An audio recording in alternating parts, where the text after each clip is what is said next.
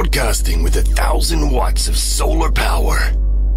With a coat hanger on top of a tin shed. Somewhere near Tapuki. It's Optimod on the mix. Hey, Friday night on the mix with the Optimod. Going to show you a new cool trick inside of OBS. And this is a plugin that you can actually get. And I'm going to show you how to get it. It's called Move. And how exciting it is to see transitions that are just a little bit different and not just a cut or a fade, but something a little bit more exciting. Let's do it. Okay, folks, here it is, the Move transition.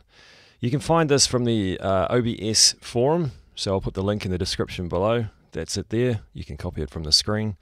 And basically all we're going to do to start with is just download this sucker and get it going. So hit the download link over here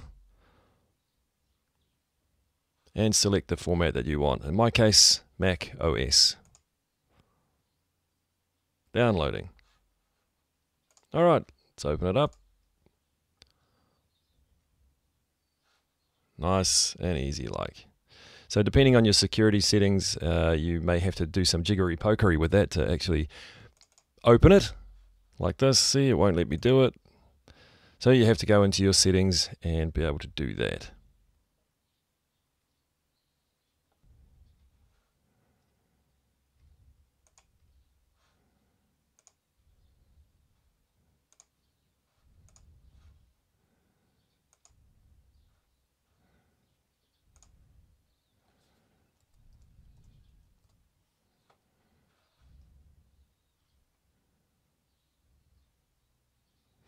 And click on Install Software, and you're away. Open up OBS.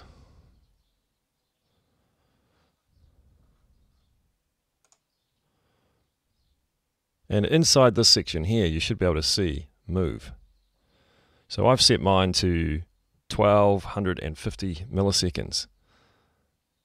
So if you don't find it in there, the other thing you can have to do is start with just this screen over here.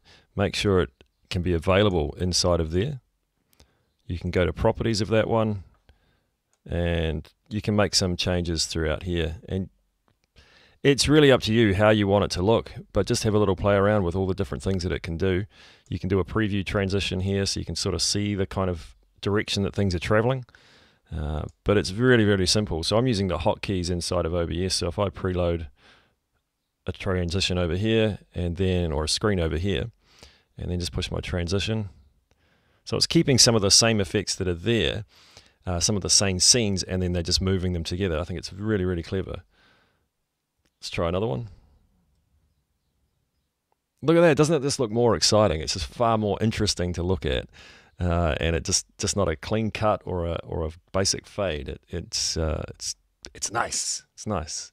So if you do have any trouble, I had a little play around and made sure that I could get in what I wanted. You can adjust this how you want. That's the fade, how much speed is in it.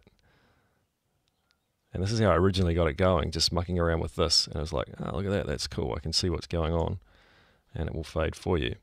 So make sure you got that loaded in here. You can go quick transitions, you can go add, put Move in there, and that will be your default transition. So again, click, add Move. So you just click on that one and it will go into that box. I've already got it there, don't need it. Remove it from there. And then every time I do a transition, look at that. Beautiful thing. Beautiful thing. All right, well, hopefully that's helped and give you guys a little bit more excitement. There's another little plugin down here that I can show you about soon as well. The Spectrum Analyzer. Very cool to have and nice looking on the screen. So there we go. Hope that helps, and enjoy. Enjoy.